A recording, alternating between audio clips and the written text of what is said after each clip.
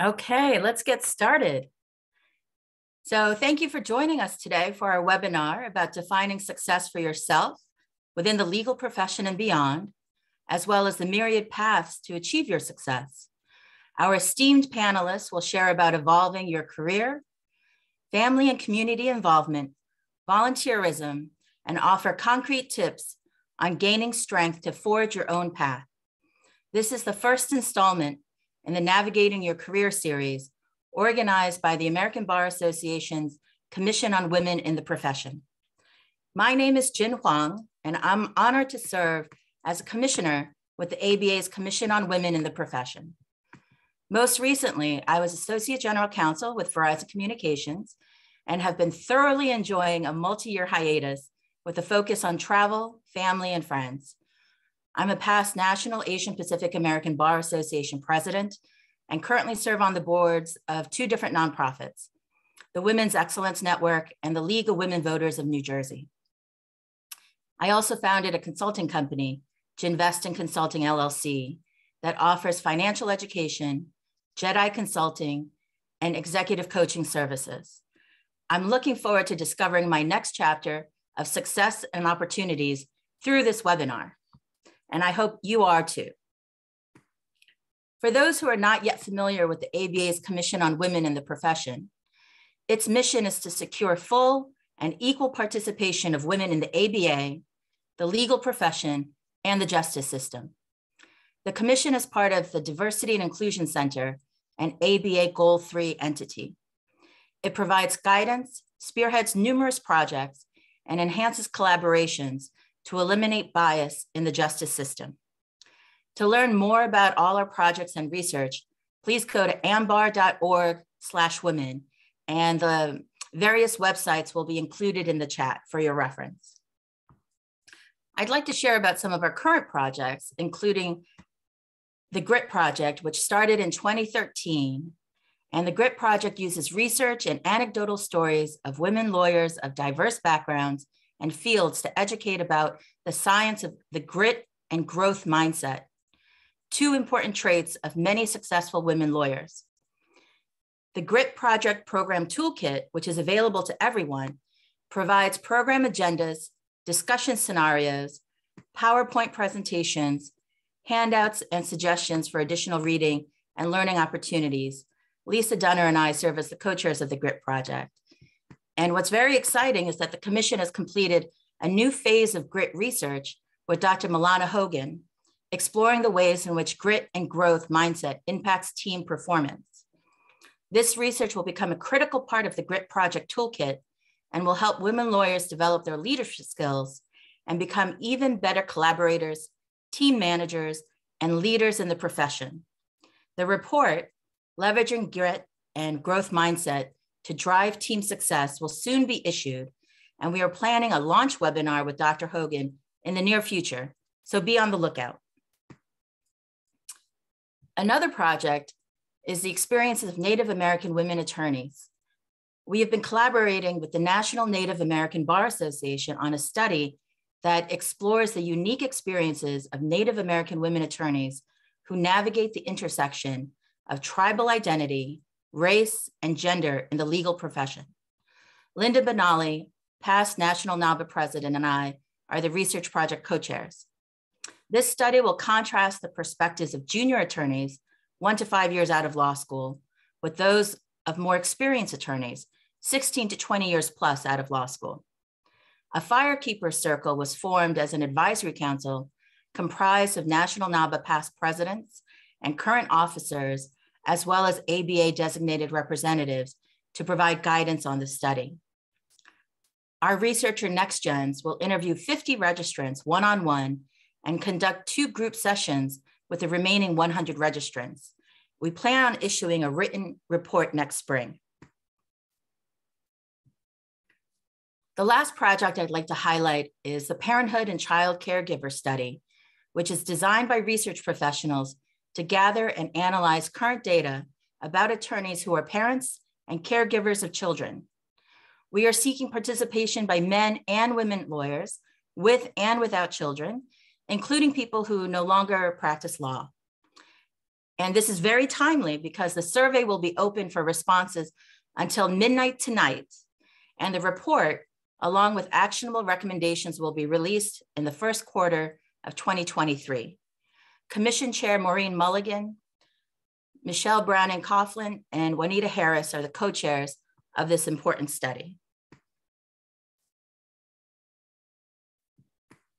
All of our panelists today are contributors to an anthology titled Women in Law, Discovering the True Meaning of Success. The book is the brainchild of Angela Hahn to celebrate women who have forged their own path and includes the stories of 23 amazing women total. This book is written for pre-law students, and new attorneys, although I believe it will also inspire more experienced attorneys as well. I know I was. The book's stated purpose is to educate women in the legal field on how to define their own professional success.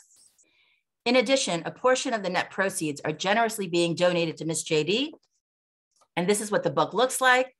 You can find it on Amazon, Barnes & Noble, and other fine retailers. Miss JD is a nonprofit organization dedicated to the success of women in law school and the legal profession. In 2010, in partnership with the Commission and in conjunction with the 20th anniversary of the Margaret Brent Women Lawyers of Achievement Awards, Miss JD awarded fellowships to 20 rising third-year law students who are being mentored for 1 year by women chosen from among Brent honorees. And our partnership together has continued through the years. So I'd like to also invite everyone participating in this webinar to share in the chat if you are a law student, junior attorney, or an attorney with more than 10 years of experience. And please also use the Q&A function to ask questions about the panelists, to ask questions that the panelists can answer at the end, time permitting. So let me introduce you to our esteemed panelists. Bhavna Fatnani is a licensed lawyer and company secretary from India who currently lives in Canada. She is currently associated with Ernst & Young, where her role encompasses aspects of contract management and compliance with anti-money laundering laws and policies. Bhavna is a passionate writer and mentor. Her articles have appeared in Report Her, India's first women's only newspaper since 2017. She's also been a guest speaker for podcasts such as A Shot of Life and Budding Lawyers. And you can find out more about her on her website, ibhavna.com, and on social media using the hashtag Her Stories with Bhavna. Next, I'd like to introduce Tatia. Tatia Gordon-Troy is a Maryland attorney, an experienced journalist, an award-winning editor who's passionate about good writing and making people sound better than they thought they could, which we can all use. She is the CEO of Ramses House Publishing, LLC, a publishing consultancy and author services company. It is her publishing company that published the inspiring Women in Law anthology. Tatia regularly speaks on topics including content marketing, thought leadership, publishing, branding, and social media. Her articles have appeared on attorneyatwork.com and in Attorney and Law magazine and the Maryland Bar Journal. You can learn more about Tatia at her website, publishingforlawyers.com, and the hashtag behind the book. Next, we have Krista Lynn Russell. She currently serves as Deputy General Counsel of Airbus-OneWeb satellites on the Space Coast of Florida. Throughout her years of practice, Krista has counseled businesses ranging from startups to Fortune 50 companies. She is an entrepreneur, blogger, and founder of General Counsel U, a membership community for law students, associates wanting to make the transition to in-house, and current in-house counsel looking to level up their careers. Krista is the founder of Recovering Superwoman, a blog and safe place created to encourage and normalize vulnerability among working professionals. Last and certainly not least is Jamie Zoll. She is a partner with Brand Law in Maine. She assists businesses in all aspects of state and local tax, from compliance to audits and administrative proceedings through litigation.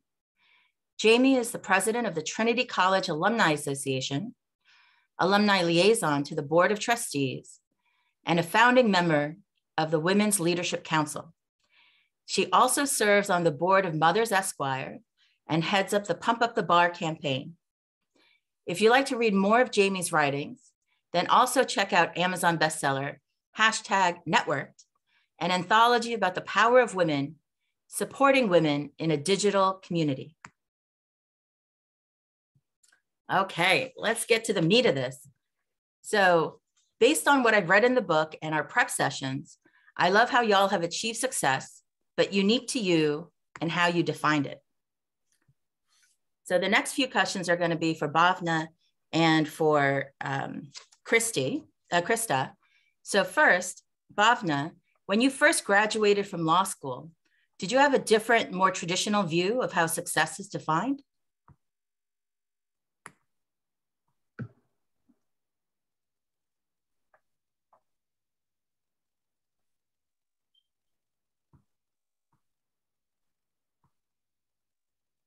Bhavna?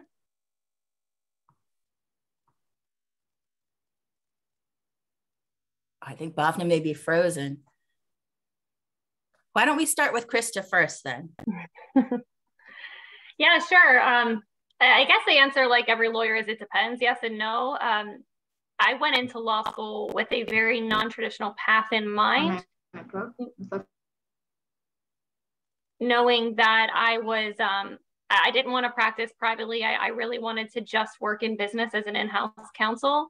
And so I knew that my path would not be the traditional path of going and clerking and being an associate and kind of following the path that they tell you that you're supposed to in law school and in the immediate years after. So in one way, what I defined as success was really being able to work in business in-house for a company. But I also had all of these other preconceived ideas about what success meant. And that largely for me involved doing as much as possible for as many people as possible for as long as possible, which you can quickly learn is a nice path to burnout. So in a lot of ways, some things remain the same in my mind, and in many ways, my definition of what that was changed.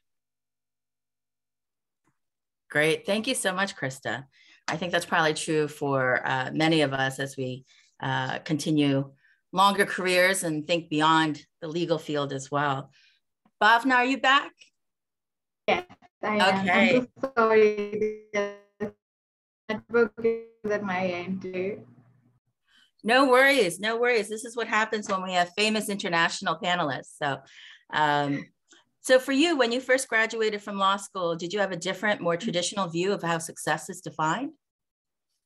Well, when I graduated out of law school, I was already working in a compliance role, and I didn't want to practice law. Like that's how it was just an additional degree that I wanted because that was the most accepted combination for a professional. But it so happened that my mentor with whom I was working back then,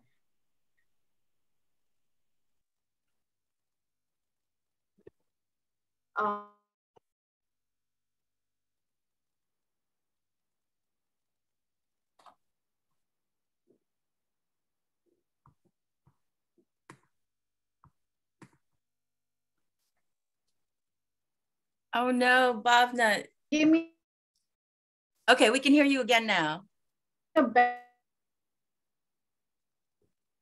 idea of what the legal practice could be like, and completely practicing law to ending up becoming a handout. Is it better or? It is better now. It's funny because it was perfect in our prep sessions, but I think you're coming in better now, and also your face is more focused. So let's keep our fingers crossed. So Bhavna, why don't we stick with you, and you can share with us how you determined what true success looks like to you, and whether your definition of success evolved or changed as you continue to progress in your career. Yeah. So.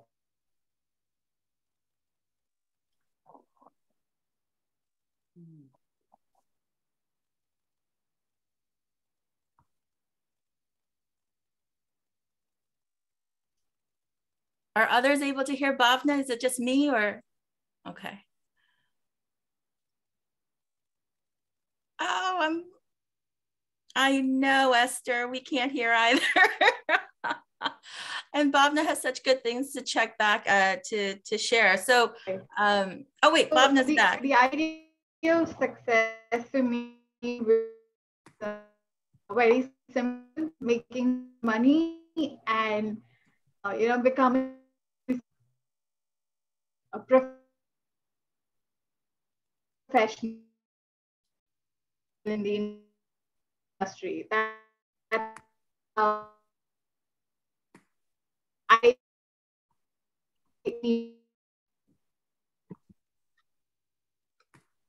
So Bhavna, we're still having trouble hearing you. So I wonder, maybe you could dial in and then that way we'll be able to hear you even if we're not able to see you. Would that be all right, Bhavna? Or maybe you can try to end and then come back on. So in the meantime, let me go to Krista and ask you the same question. I think you had sort of touched a little bit on this, how you determine what true success looks like to you, and how has that changed over your decades of practice? All right, trial and error is really a little bit of my answer, and I'd be anything, I'd be dishonest if I said anything else. There was a large part of my career where I went in and I had a notion of what I thought success would look like in that role, in that department, and that company.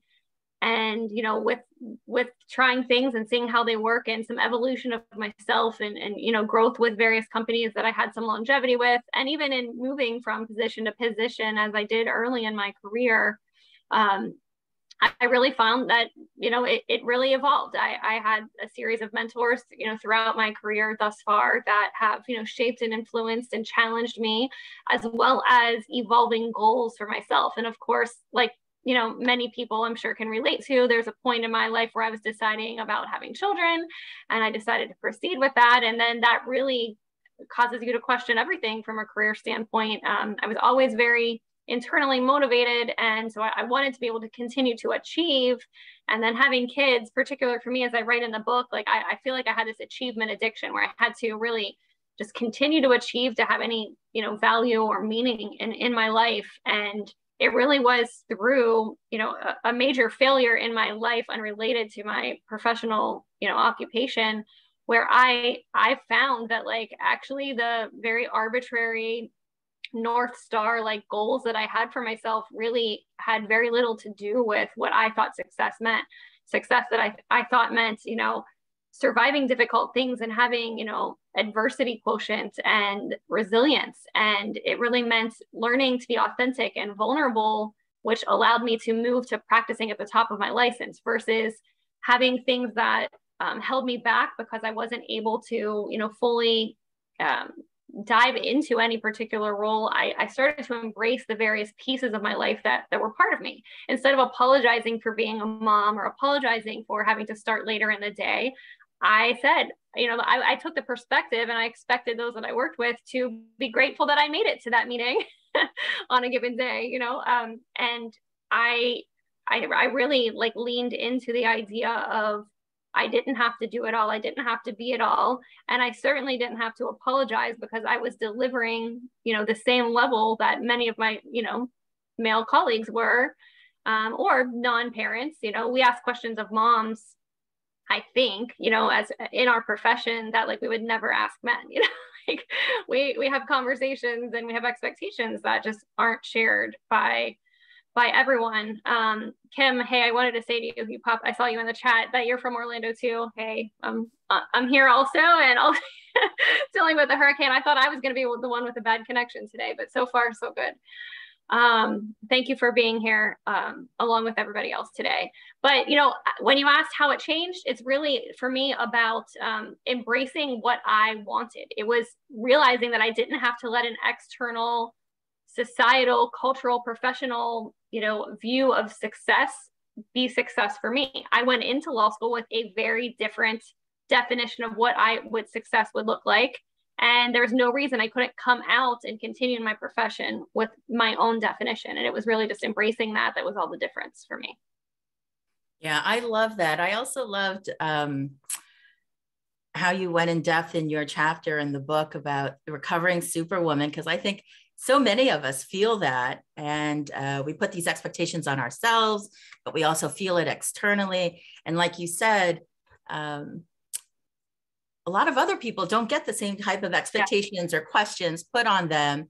And so I love how you think everyone should be lucky and glad and grateful that you showed up for the meeting, because you're achieving, right? You're excelling. So of course, so I love that. And then, okay, we're gonna try one more time. I think Bhavna said she's on a different network. And so Bhavna,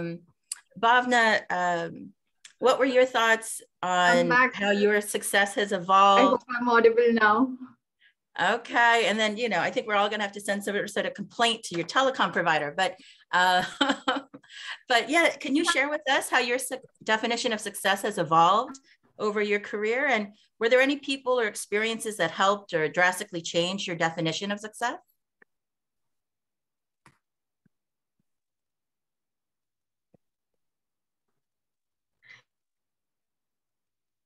Oh, no. Jen, I wonder, I suggested her maybe turning her video off. Maybe that video feed is taking a large part of her service. So I wonder if even disabling our videos from her side might help with her connection. Yeah, or even just dialing in so we could just hear her voice so that there isn't a lag. Yes, so I'll quickly, I can't hear it. No, it's not working. Okay, no, we could hear you better now. Is it better now? I've switched off my video. It is. There's not as much of a lag. Awesome. Okay, so going back to the question, the idea of success definitely evolved for me, because when I entered the law practice, it was mainly working hard, making more money, becoming the famous professional. But then I realized it's going to lead to a burnout. I'm not going to enjoy what I'm doing. So I went on to focusing on maintaining a work-life balance than just working hard. And fast forward 7 years today, I am at a much better place. I am equally successful and I have a good personal life. So it's all going well for me now. And this mainly came from noticing how my family played a very important role. They really backed the idea of success that has changed for me. And yeah, that's how I'm progressing each day. Excellent. Thank you so much, Bhavna. And it is much easier to hear you. So thank you for that suggestion, Krista, about turning off the video. So awesome. Thank you both so much. Let's jump to the next question. And this is for Tasha and for Jamie. So once you figured out what you wanted your definition of success to be, how did you figure out your path to achieve that success? And why don't we start with Tasha? Oh, cool. All right, then. A lot like what Krista was saying too, in terms of how the definition of success changes over time. So really, when it came to how everything came together for me was, I guess, when it came to law school. Unlike a lot of the students with whom I attended law school, I had already been out in the workforce. I had been a full-time employee. So I was already a few years older than everybody else. And they had all gone straight from undergrad to law school. Well, I had been out working, and I've been working in accounting for quite some time. So my definition of success sort of changed again when I decided to go to law school, because it's like a totally different path that I was about to embark on. So graduating from undergrad, already working in accounting, I simply thought, for the most part, that the easy route would be, I'll get my MBA, I'll get my CPA, and then I'll just keep plugging away in corporate accounting. And so again, that was the safe route. That was the route that I had become accustomed to at that point. But then a family member whom I really respected suggested law school to me. And I probably looked at him like he had more than one head, because I literally had never even considered law school. It never crossed my mind. And it was almost as if I didn't even know law school existed at the time. So when he dropped that little, tidbit in my ear, it got me thinking, and it at least intrigued me enough to where I wanted to research it and figure out, what is this law school thing? What is this all about? Because, I'm already on a trajectory, I'm going to get my CPA. I'll sit behind a desk, crunch some numbers, be good with that. And, needless to say, there's no real challenge in that. So after doing my research and figuring out, I was still kind of young at the time, why am I going in this direction? Why do I have this mindset where, this is what I'm going to do. This is what I'll be doing when I'm 50 and blah, blah, blah. And so I looked at this situation and I thought, I'm going to jump at this. I'm going to see where this goes. And when I decided, I was all in at this point. And no offense to accountants, of course, but accounting is boring and safe. And I realized that, I'm too young for this. I'm too young to be safe. I'm too young to be bored to death for the next 50 years. So I tried something new. What's weird about it, though, is at my place of work at the time, I had already found myself taking up for people on staff. And I remember a couple of times where, there are certain policies and procedures that didn't quite sit well with me, or didn't quite pass the smell test or something. And I found myself really advocating for people with HR. And I don't even know where that came from, but it was like, what better way to really pursue that part of my personality? But, why not go to law school and figure out where that actually fits?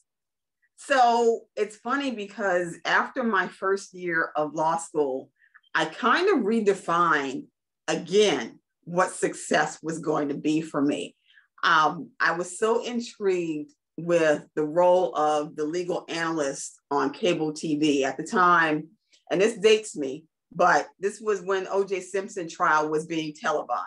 And you've got all the legal analysts sitting around a table, and they're all discussing whatever happens in court that day, and they're breaking it down and making it more understandable for the people who are watching. And that really, really intrigued me. It sparked my interest in educating the public somehow. And it was funny, because before I knew it, I was taking journalism classes at another university across town from law school, flying it back and forth up and down the highway, still keeping my full-time law commitment. And all my other friends were trying to land internships with law firms, while I was out trying to get jobs at the local news station as a reporter to try to learn, journalism and that sort of thing. So nobody understood what I was doing. And looking back, I'm not even certain that I could explain it in the way that I felt it. I felt it more than I could explain it, but I knew where I was going. I knew there was a path to be taken. And it didn't matter whether they understood it or not, because I had a deep feeling and knew where I was going with this. So I ended up having a focus on media and communications and journalism, but how it related to law and educating the public on law. And I've been able to make a very long and successful career in legal education by way of publishing and creation and delivery of content in that way. So. Yeah, no, you're quite the Renaissance woman. I really enjoyed reading your chapter, and that you find the law more exciting than accounting, but yeah. But yeah, no, the fact that you were interested in journalism and, you know, I mean, you really defined how you wanted your success to look like. But it takes those people to make those suggestions, right? To somehow, you know your personality, your character, because you said you never even thought of law school. It wasn't on, you know, the list of like the 5 different kinds of degrees you were looking at. So it really helps to have those people and to listen to them, right? People could be sharing their thoughts, but if we don't listen to them because they know us, then we're missing out on opportunities. So thank you so much for sharing that, Tasha. Jamie, what about yourself? You know, I think like everyone on the call today, the biggest epiphany moment for me was realizing that the idea of what success is will change. Just that it will change was profound for me, coming to that realization, and that I wanted to embrace that idea that, you know, success is, I don't want to say fluid, but it evolves, constantly evolves. And that was a good thing. And I think for me, once I really started leaning into this idea of what success meant as a career model, it became much more for me about community and advocacy and the structures around me that helped me feel empowered, and in which that I felt like I could empower others to reach their own ideas of success. So, you know, things that that I leaned into that helped, I guess let me kind of start with an earlier story, kind of to Krista's point, like things that people say to women that they probably wouldn't say to men. When I first graduated from law school, it was in the middle of the last Great Recession, and it was the worst hiring market for lawyers in a very long time. And I remember going to this program for brand new graduates while we were all still waiting to get our bar exam results that my law school put on, and it was helmed by an alum, an older white man. And I remember at one point in time in that saying, like, I really want to do state and local tax or financial compliance. I laugh particularly at Tasha's comments about accounting, because I drank the tax Kool-Aid and I absolutely love it. And tax is cool, guys. It really is. But I remember making that comment that I wanted to pursue this practice area. And it wasn't so much like, I wanted a job for the sake of getting a job. It was, I wanted to be really intentional about pursuing that practice area, even from an early end. And this older alum said to me, well, stop being a princess and just go get a job. You don't have the luxury of holding out for the job for you. You need to just get employed. And it has stuck with me ever since then, that like, for one, who's going to go and call someone a princess out there? Like the pejorative tone of that in and of itself, but also that you would not want to encourage someone to be intentional about their job future if they really did have a strong preference for a practice area. Maybe, I didn't know that I wanted a particular employment environment, but I wanted a particular practice area. And SALT is niche, state and local tax is what I do. It's niche. And there's not a whole lot of, difference, if you will. There's public sector, there's accounting firm, and then there's, a law firm or academia. And I knew that I wanted that. And I still do. Like I said, I drank I'm all in on SALT, and I absolutely love it.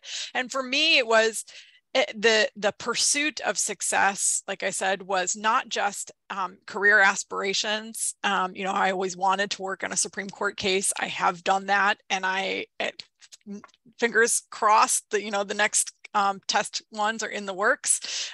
So, case number 2, I'd say my ambition is now I'm going to be at council table next time as opposed to just on the team. And then I'll be the one arguing it, because heaven knows we need more women arguing before the Supreme Court. And for me, it was kind of identifying what are the parts of SALT that I really, really love, and pursuing those opportunities as they came, being, like I said, involved in a community of other women that helped me learn how to advocate for things for myself in my career, advocate for the fact that I felt I needed a professional coach on the outside to learn skills, the day-to-day practice skills and business development skills that I was not getting in my firm. And things like that, where, you know, it was the leaning into this idea that the context wasn't as much as important as it was doing the work, working with other women, being in a community was really, really, and has always been important to me. And that is where I really saw things flip. It is what led to me getting involved in this book, being part of that type of empowering community where, you know, we recognize that what is success for me is, I mean, you've heard it on the call already, is not the same as success for Tasha. I mean, we're like polar opposites on the accounting spectrum right now. It's not the same for Krista. It's not the same for Bhavna. And that's beautiful that we all have something that is an idea of what our own success is, that it doesn't have to be go to law school, get in big law, become a partner. And that is an excellent route for someone, but it doesn't have to be the route for everyone. And that is something that I wish I had that when I was in law school. I really did. I wish I had that perspective and appreciation. Yeah, definitely. Thank you so much for sharing that, Jamie. And I think that also, like what you said, that you had reached out and gotten a coach, I think getting professional experts for the same reasons why people hire lawyers, right? To get our expertise. We should not be afraid to reach out to other experts. Some of the topics that we had discussed in the past with all the panelists were mental health and seeking out experts to assist with that. The community, right? Building of the community, because there's so much that we didn't learn in law school, right? Especially about business development. We only learn about how to be good lawyers. We don't learn actually how to run a business.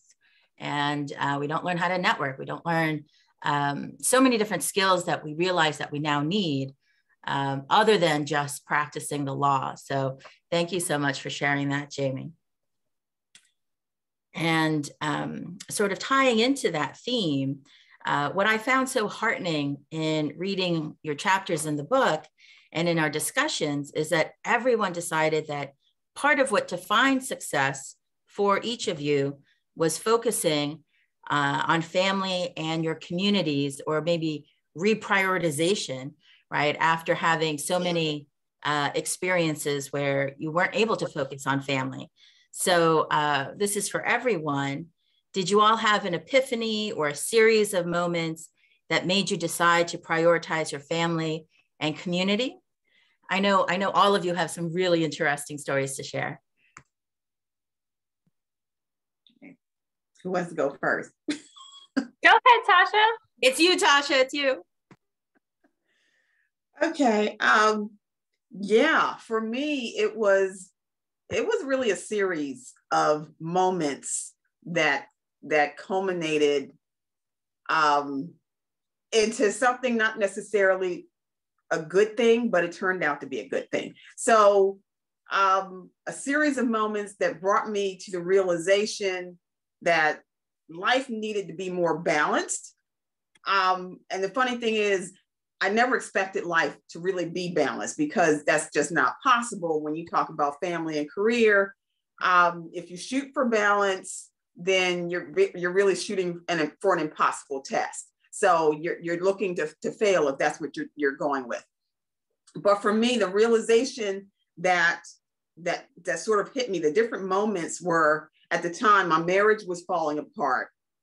My mother was developing dementia, and she was living with me at the time. And at the time too, I realized that my son had reached a certain age where he had been playing baseball and doing different things. And I had not witnessed any of his accomplishments during this period of time. So those things sort of came together, but at the same time, the weird thing about it is none of that actually pushed me to make a change though. It was like, even though all that stuff is coming together, it's in my head, but it's not really pushing me to make that change because, you know, the ambition still exists. You know, you're still pushing, you're still thinking that everything you do is for the benefit of your family. So you're actually making these excuses as you're going along. So it actually came down to a sudden decision that was outside of my control, as in the fact that I got laid off. And that helped wake me up to my own reality that I had devoted a lot of my adult life to someone else's cause, while making concessions that placed my family on the back burner. And all the time, during all this time, I'm convincing myself again that what I do is for the benefit of my family. So then the question became, did my family really benefit from my absence? And I had some decisions to make at that point. Do I jump back on the hamster wheel, get out there, you know, land another job, or do I do something that I'd always wanted to do, but never really made the move for? And by being laid off, it kind of cleared the path for me to do that. I wanted to start my own business. I'd always wanted to do that, but never took the time to do it. And that's what led me to doing what I do now. I started my own business. I was able to work from home so that I could be there for my son and for my mother in her last years. My son was probably about 14 at the time, and he was still playing baseball and he was running track. And I was there for every baseball game and every track meet. And I think our relationship definitely grew during that period of time because he knew I was there for him at that point. There were times when he was young and I'm 60 miles away sitting in my office and he has to go to bed. He's 3, 4, 5, 6 years old. And we're on the phone and I'm talking to him and putting him to bed by phone. And he's asking me questions like, "Mommy, why can't you be here to put me to bed?" And it was heart-wrenching. But I always made that decision or that thought that, you know, well, I'm doing this for you. I'm doing this for us. And it got to the point where you can only do but so much. There are times when your family needs you to be there. And I knew that by starting my own business and making that decision, yes, it meant that I was going to have less money, but I also came to the realization that money isn't everything.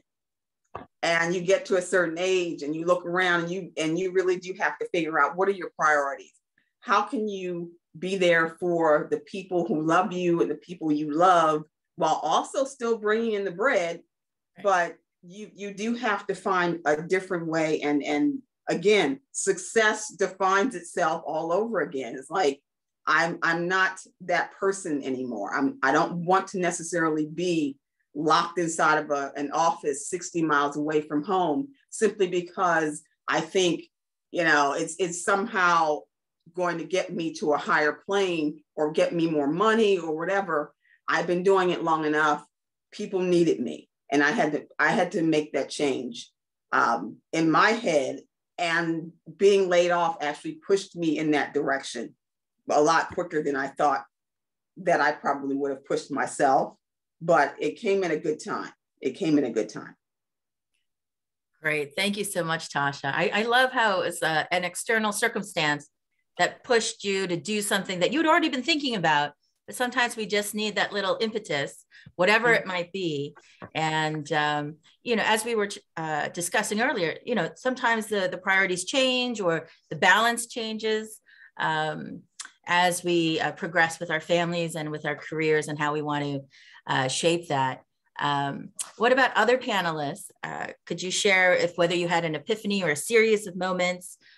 Yeah, I'd love to jump in here because this is such a big part of my story, but I think relatable to others, regardless of personal experience. And first, Tasha, thank you for taking us to church there. That was, I loved everything that you just said. And I just want to clap for you.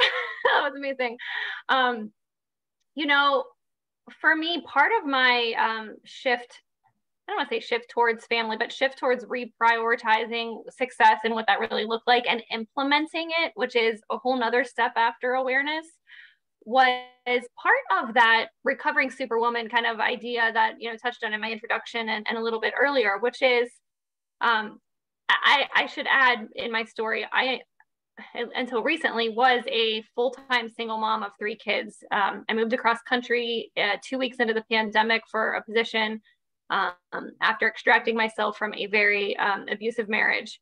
And so I had 3 little kids at the time, a 9-month-old, almost 2-year-old, and a 3.5-year-old. And, you know, of course, in a pandemic, when suddenly you have to work from home, you know, with 3 toddlers who can't virtual school themselves or virtual babysit themselves. So that the pandemic and the pivot that everyone had to make through that, for me, was a further reconfirmation of a decision that I had made, you know, about 1.5 years earlier, which was sometimes, I think if anyone out there is a single parent, or maybe just a parent at all, like, you think that you have to be everything for your children too. So I had in my mind that I had to be mom, dad, like, and then this extra role of making up for things that my kids had experienced or would miss in their lives because of, you know, my decisions or my ex's decisions or whatever else. And like, so I had to be even more than just mom, even more than just mom and the missing dad. I had to like have this extra third role also, and a lot of guilt guiding those decisions. And like anything else, when you're operating from a place of shame or guilt or apologizing, you're never operating with the most clear judgment, the most present mind or heart. So I was fortunately, you know, even though my youngest was just 9 months in making that move, you know, through the process of my very necessary divorce over the 1.5 years prior to that, I was able to kind of arrive at clarity and arrive at this place of like, I can be everything that my kids need me to be without being mom that is everyone, does everything, goes to everything. Like, there is nothing I love to this day more than being at my kids' karate practices, my daughter's dance rehearsals. Like, I hate when I have a nanny or my husband now I hate it. I love going, I love being there, even if there's really crappy Wi-Fi service and it can't work. Okay? Like, I just love being there. But being the best mom that I can be doesn't actually mean that I have to do that every time. And so for me, there's a little bit of finding balance and that self-actualization and self-realization that that's not what makes me a good mom, right? Being my office has is very progressive in many ways, and also we're in Florida, you know, quite conservative in other ways. So my work, I have a very unnecessary to be in my office position, but we've been in the office since October of 2020. So a full, you know, 2 years now we've been back in office, and, you know, we have a 3 days in the week policy. And I just decided that was not necessary. Like, I had to have those conversations and say, I can be a better employee to you if you give me a little bit more flexibility, right? So not everybody has that chance. Not everybody has that courage, but I did feel like I was put into a place where I had the confidence and a little bit of the awareness of my company situation where I could have that conversation. But I wouldn't have had that same level of comfort, you know, maybe at a different point in my career. Overall, the point being is, first, we talked about, like in the earlier, you know, questions about what defining that success looked like. So for me, it was really just challenging my ideas of what that meant to me, and that I didn't have to do all of these things to be a good parent or all of these things to be a great employee. I didn't have to show my face to be effective in delivering, you know, the best results for my clients. And I had to accept that, because once I accepted that, I could deliver on it better. When I was like apologetic for it, and it's kind of what I hinted at earlier, when I was almost like, you know, I'm not going to be there, sorry. Like, when I was constantly doing that, I felt like it held me back. When I embraced it and gave myself permission, I felt like I could unleash it. And so that was really a big game changer for me. Thanks so much for sharing that, Krista. And I think you hit on several important themes, especially that women, we say sorry a lot when we really don't need to. Thank you for that. Jamie, what about you? Yeah, I'm going to pick up on a couple of things that both Tasha and Krista and Bhavna has said in the chat. Please make sure everybody go read the chat for Bhavna's contributions as well. As cliche as it sounds, for me, the like epiphany moment was when my daughter was born. I did not know what gender baby I was having at all. And it was like this moment for me that really solidified that I have a daughter. And if I want the world to be different for her, that I need to start advocating and living it, to Krista's point, actualizing on it now.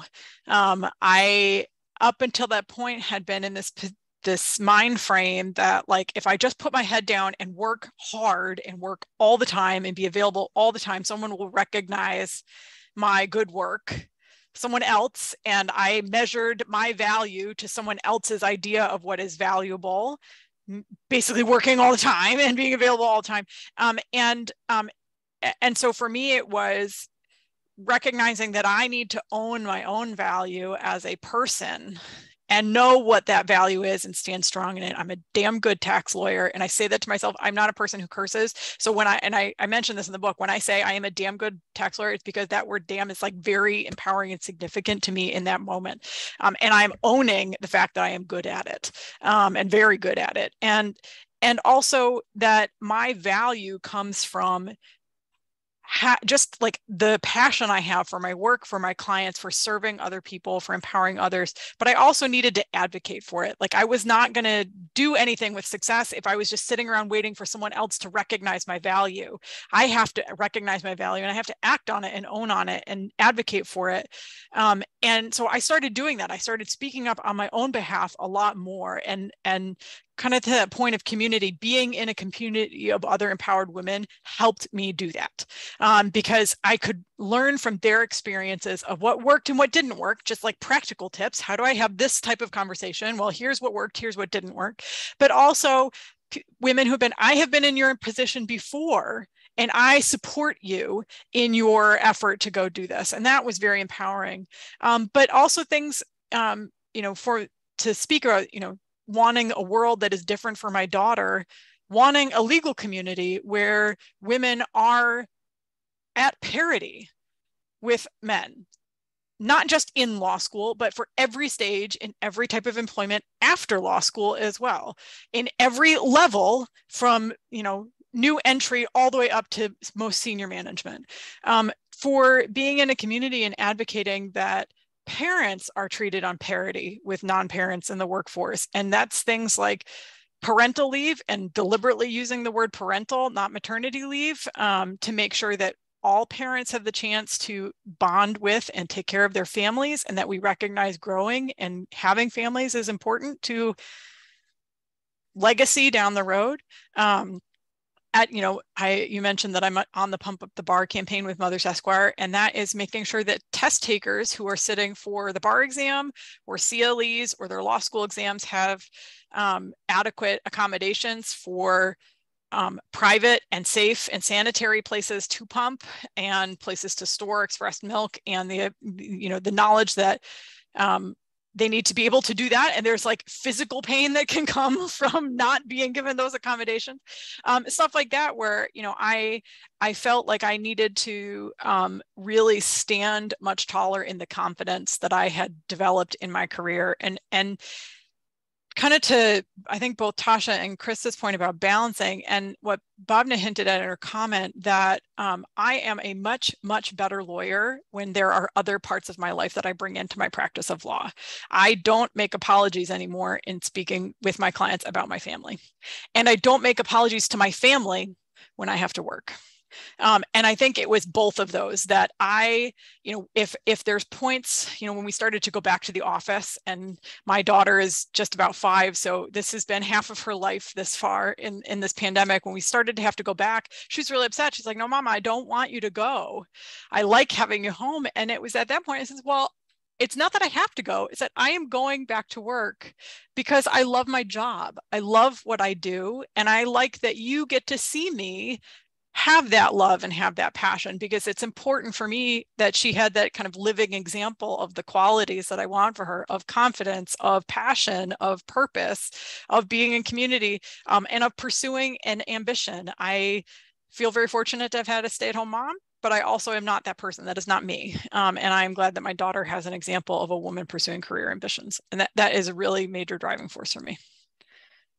Yes, thank you so much, Jamie. It really is important to be the role models we want to be for our children and our community, and that not making apologies goes for everyone, right? Not just for the work, but for the family as well. And as Jamie alluded, Bhavna has, right, Bhavna is the quintessential writer. She's been putting some wonderful morsels of wisdom in the chat, so please read that. Bhavna, we're going to try one more time and see if we could connect to you so that you can share your thoughts live. But otherwise, I do highly recommend that people read her thoughts, because not only does she care about focusing on family for herself, but she's helping others make that actualization as well. So Bhavna? Yes, I'm not sure if the network is going to support me for long, but as long as it does, for me, like I mentioned in the chat, it was the interview after relocating to Canada that changed the whole meaning of success for me, and brought me to realize that there was a life outside of work. And that's when I started taking it slow. I started to work on things outside, and I figured out a passion to write. And now I am helping business owners globally to enhance their digital presence with the hair and so on and so forth, and in quality time with my family on video calls, traveling, meeting them, and keeping that bond alive. Exactly.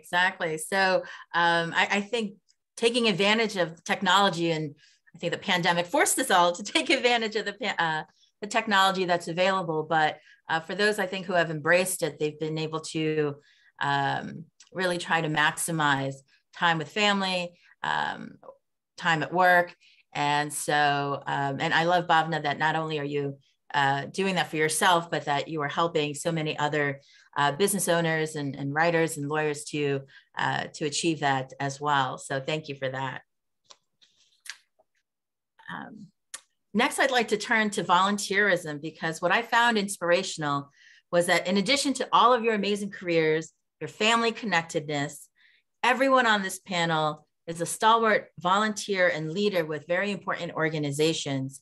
And so would you share with all of us, why you volunteer? What's your motivation? What keeps you engaged? With which organizations and what capacities? And do you feel that volunteerism is part of your career, part of your work-life balance, or both? I know Jamie alluded to it a little bit with Mothers Esquire. Jamie, do you want to expand on that? Sure. I am involved with a couple of organizations, Mothers Esquire, as you know about, which is a community of lawyers who are parents, moms, who are there to advocate for one another and for gender parity in the law. And that was a personal passion project for mine.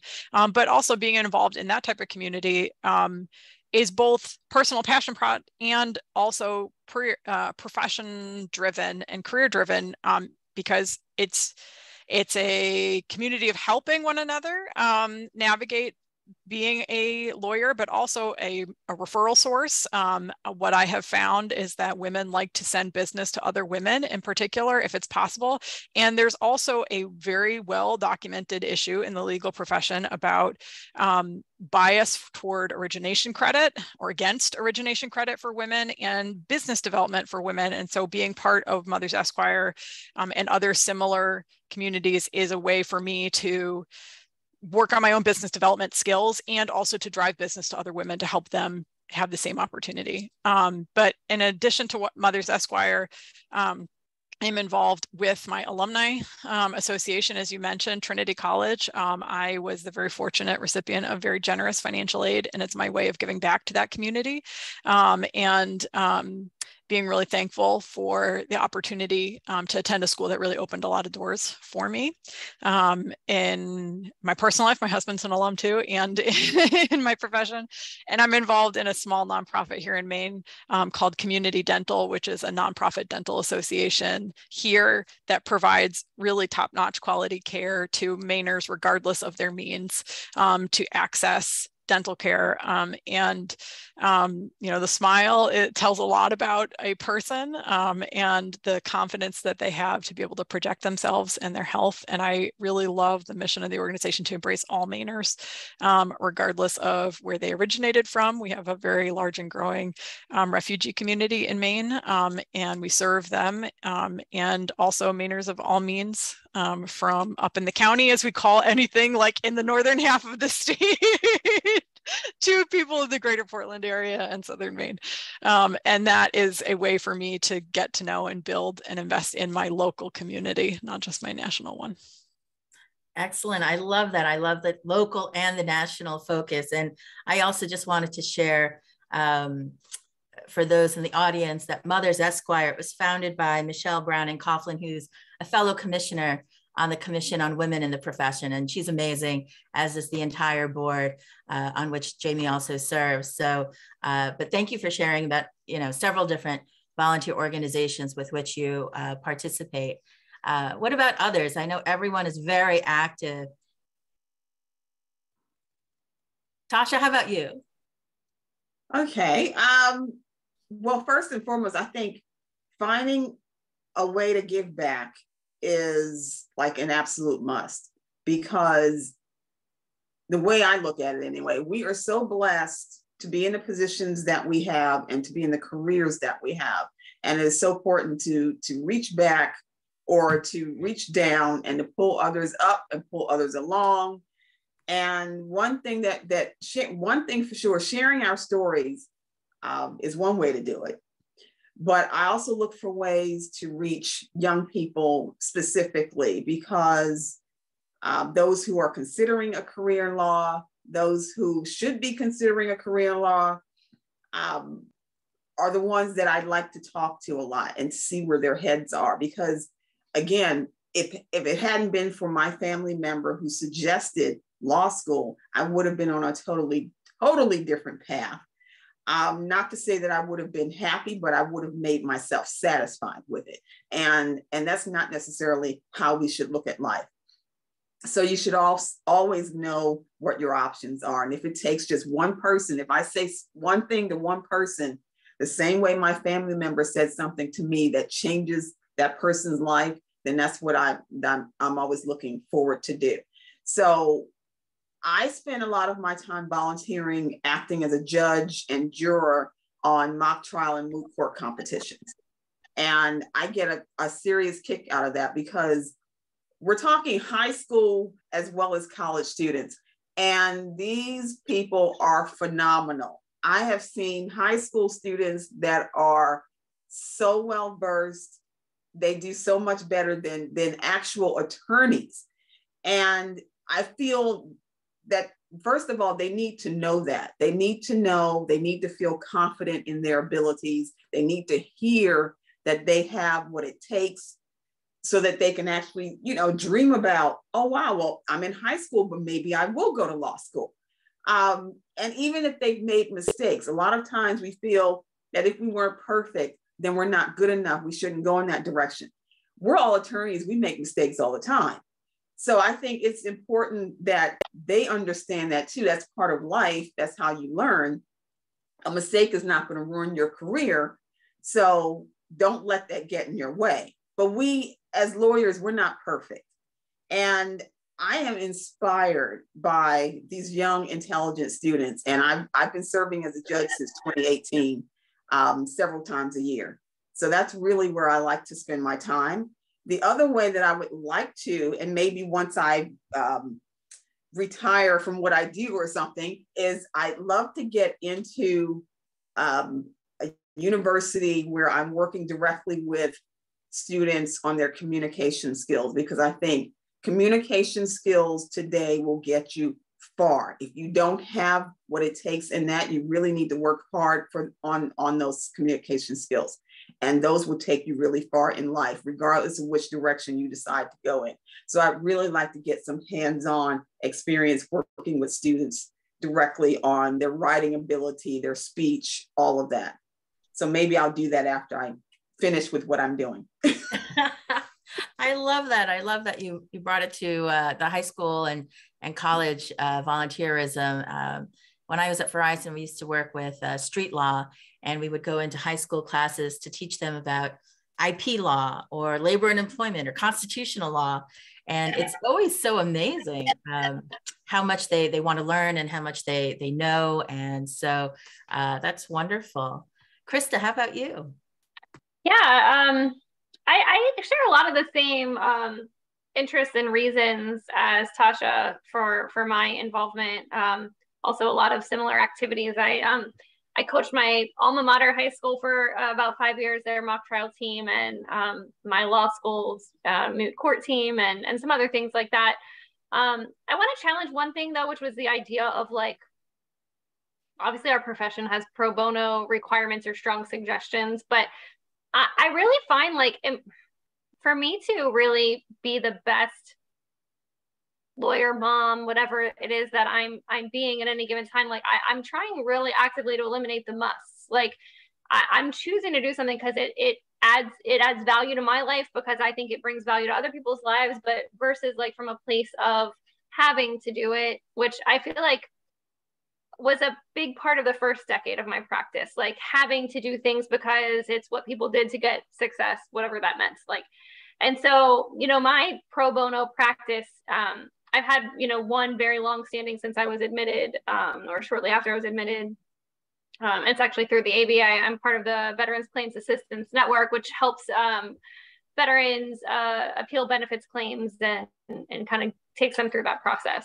And that's kind of fun and an interesting whole area of law, and you know that I had no experience with but enjoy quite a bit, and has led to just, you know, interesting relationships and conversations. But for me, it is, there's some selfish motivation in volunteerism, which is, like I said, pulling something from me. Like it brings up something new in me and gives me joy and delight. And like Tasha said, like I teach at the University of Miami Law School now as well. And between that high school level, the college undergrad level, and law school level, of which, you know, I'm involved in some way, shape, or form in mock trial or moot court, like it is truly amazing.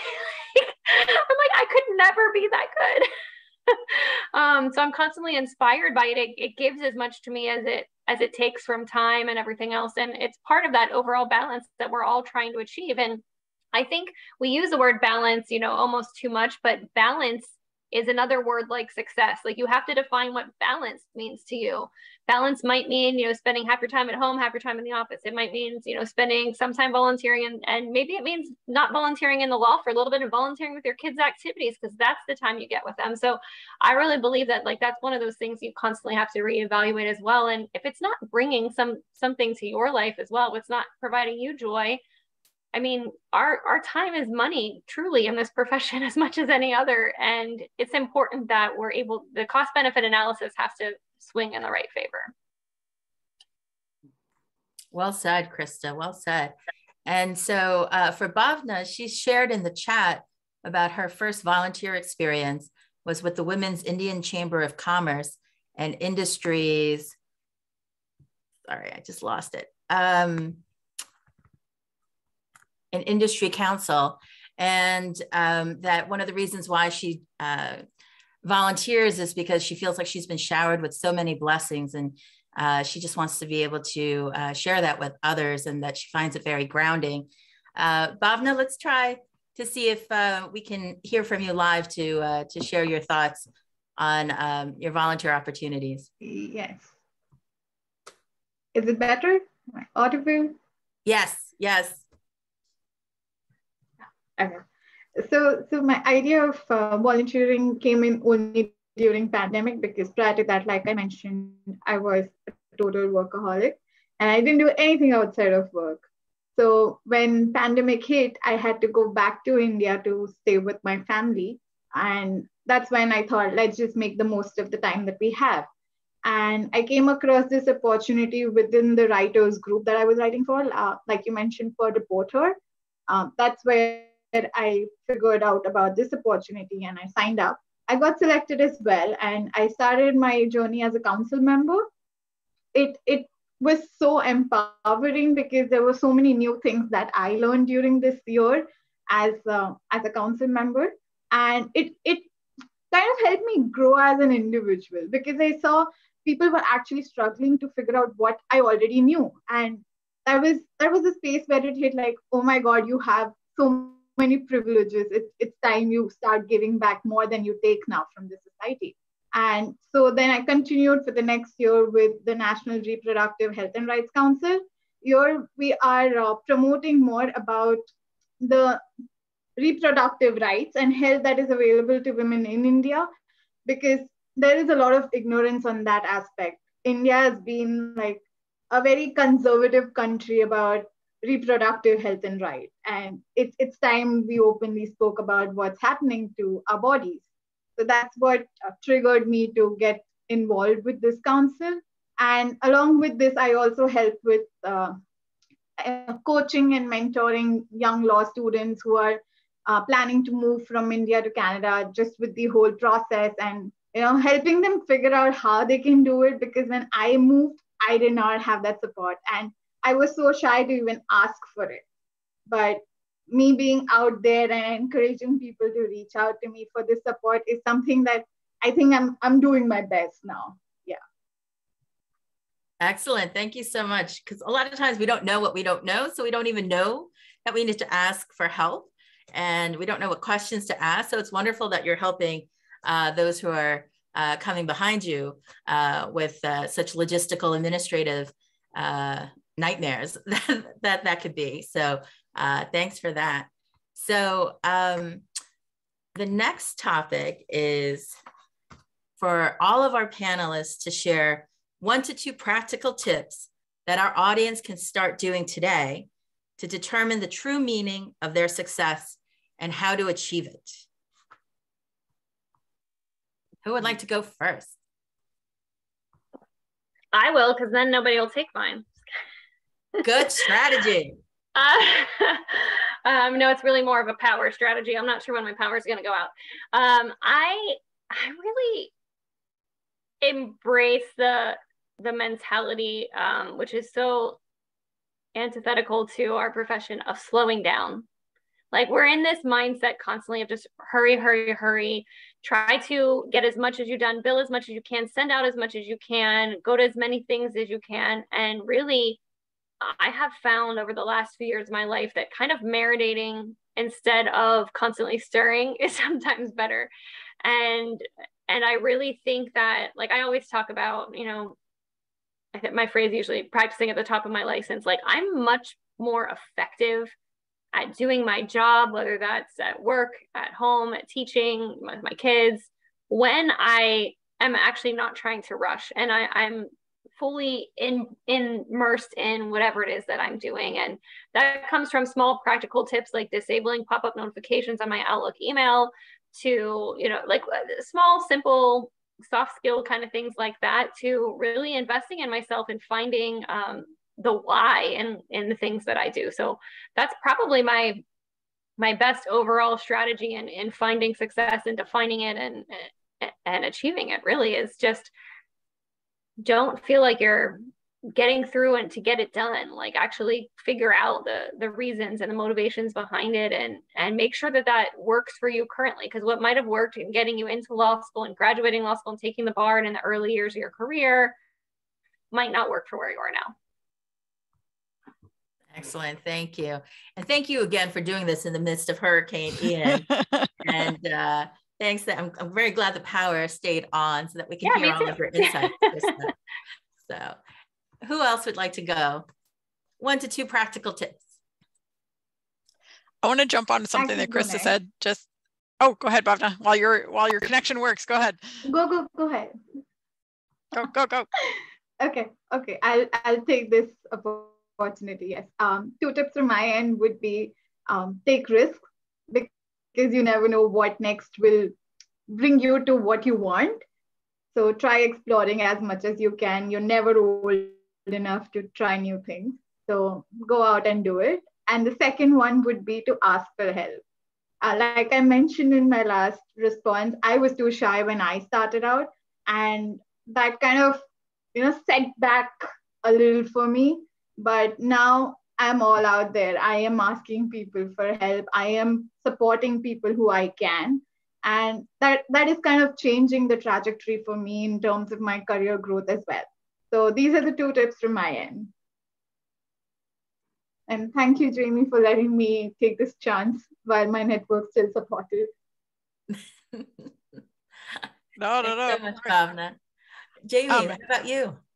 Picking up on a very practical tip that, and following on what Krista said, one thing that I realized similarly was the need to build out and carve out time to think and time to practice, and actually like do the work that I am being asked to do by my clients. So one thing that I did that was very, very helpful for me, just as a practical matter, was carve off time blocks on my calendar and on my day where I am not available for conference calls or meetings or other things. So I had to intentionally make space to sit and do the work.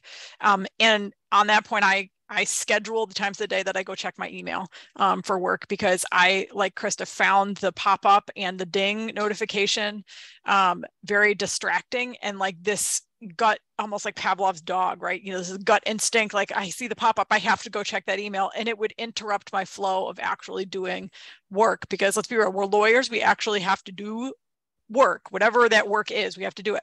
And so as a practical matter, carving out that space really made a huge difference in my ability to do my job well and in an efficient and timely manner for my clients.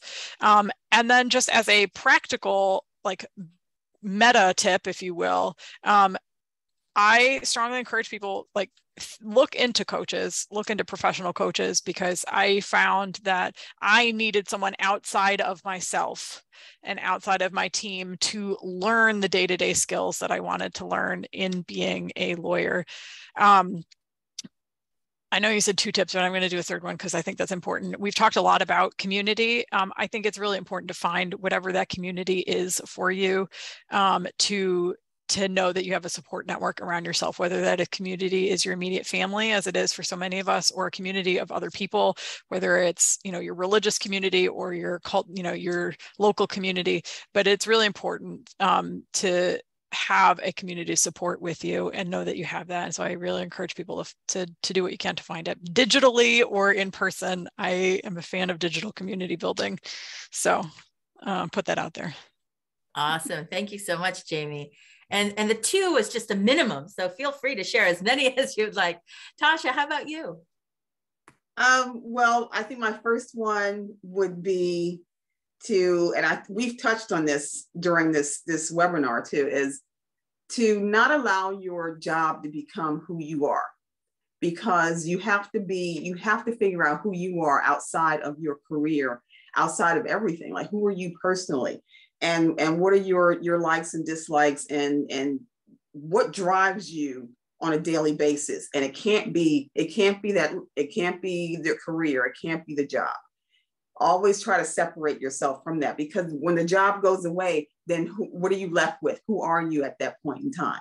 So always try to figure out who you are and define that for yourself while you're employed. And then if anything ever does happen that takes that away from you, then it shouldn't be taking you away from you. So always keep that in mind. Second is always decide what your priorities are, and don't be ashamed about the decisions that you make. You have to make conscious decisions though. Make sure that once you make a decision, you're going to stick to that decision and you understand what the consequences are once you make that decision. So let's say if you're going for law and money is important to you, then go for it. Don't apologize for it, because that's what you want at that point in time. But make sure that your decision is knowingly and thoughtfully decided without regret. That's one thing you don't want to have after everything is said and done. You don't want to be regretting anything. A third thing would be, if you decide to have a family, you have to be able to figure out what your boundaries are. So when you're with your family, and Krista was just talking about this, I think everybody really focuses on this, but Krista mentioned this too. When you're with your family, be with your family. Jamie said the same thing. When you're with your family, be with your family. When you're at work, be at work. That means you've got to figure out how to set boundaries for yourself. If it means you're turning off your notices, or you're putting your phone away so that you're not paying attention to email. When you're with your family, try to be with them. Don't try to multitask, because it doesn't cut it. When you're at work, you've got to make sure that your family understands you're at work. You're not mommy right now. Even when you're working from home, it's very difficult, but you've got to draw a line somewhere, because when mommy's working, mommy's working. When mommy's with family, mommy's with family. So that's always very key moving forward, is to how do you make those boundaries for yourself? How do you make it work, and how do you stick to it? It's very difficult to do, because at some point you're going to let something creep in, but try not to allow that to happen. Oh, that's such great advice. That's such great advice. Be present. Whatever you're doing, be present. So that's great. Let's go to Q&A.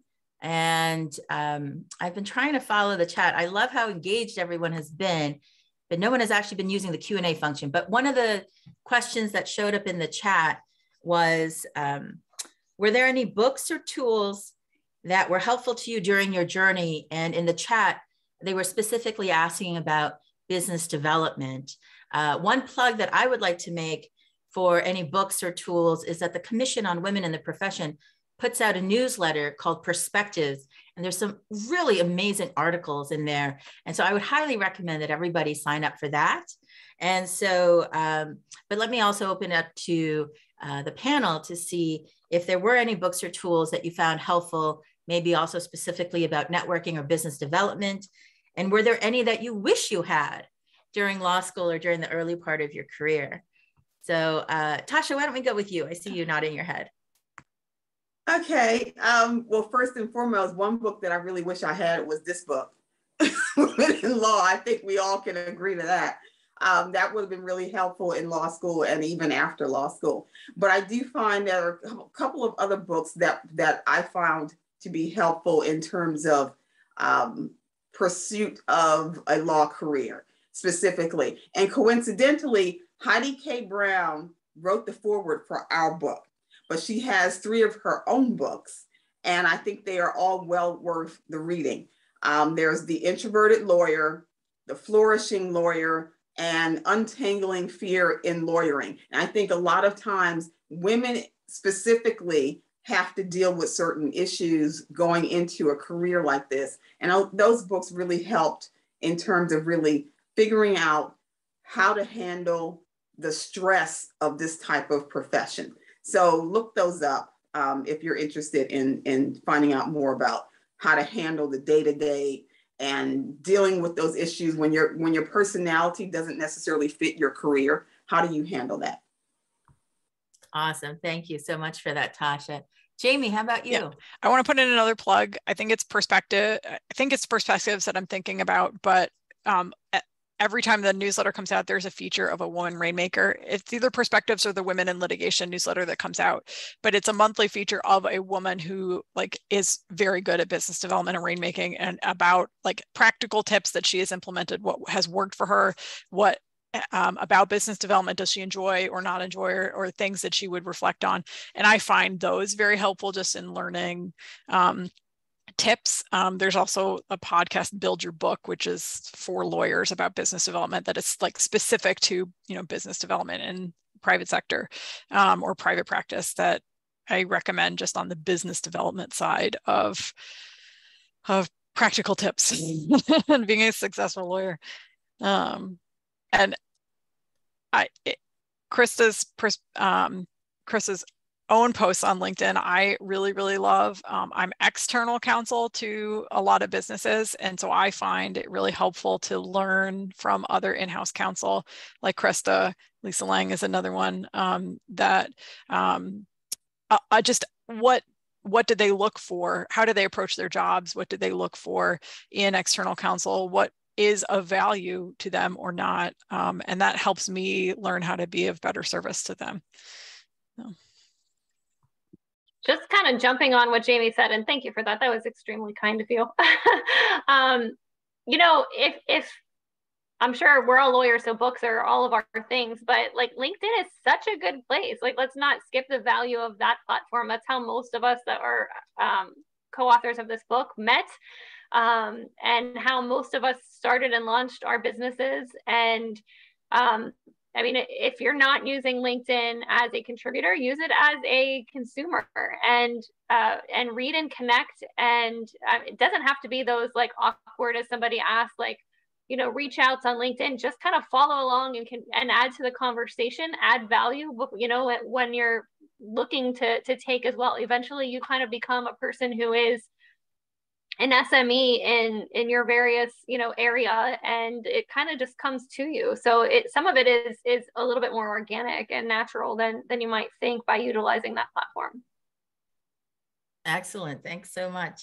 I think we have a couple of more minutes, and someone had added in the Q&A, any advice for a longtime lawyer who never quite found her fit and finds the work boring and tedious?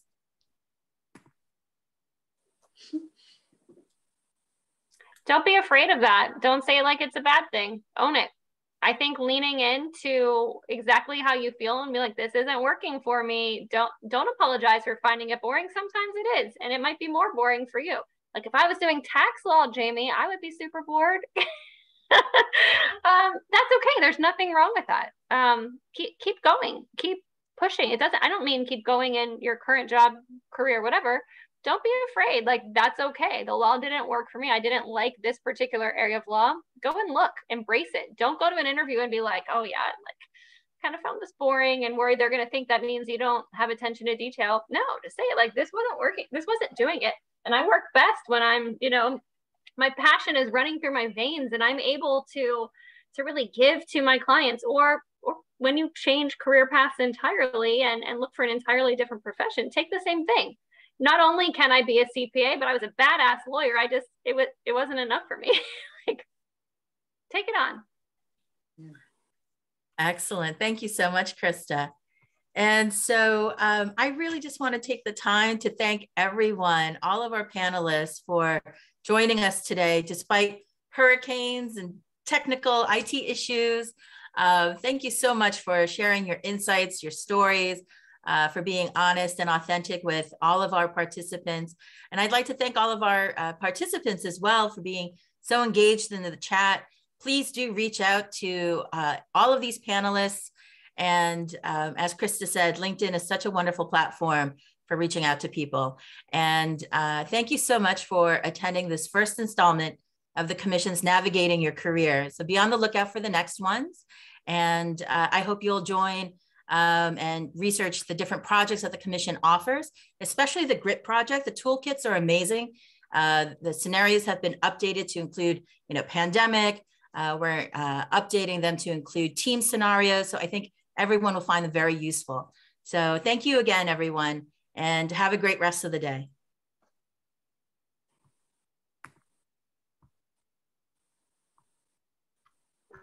Thank you. Thanks all. And thanks, Jen, for organizing a great panel. It was really wonderful. Thank you.